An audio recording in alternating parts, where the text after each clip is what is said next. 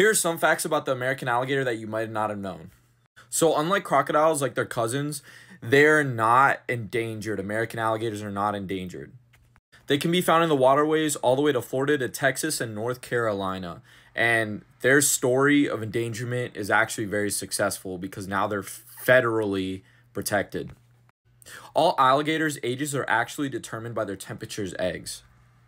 Crocodiles and alligators are actually different. To identify them is actually look by their teeth. So American alligators actually have smaller teeth and crocodiles actually have larger teeth and they're more shaped and sharpened. Alligators actually have 74 to 80 teeth and they go through about 3,000 teeth in their lifetime.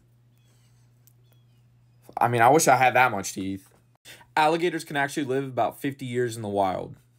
Alligators actually don't hibernate. They do go in a dormancy stage whenever the temperature drops and they dig a gator hole.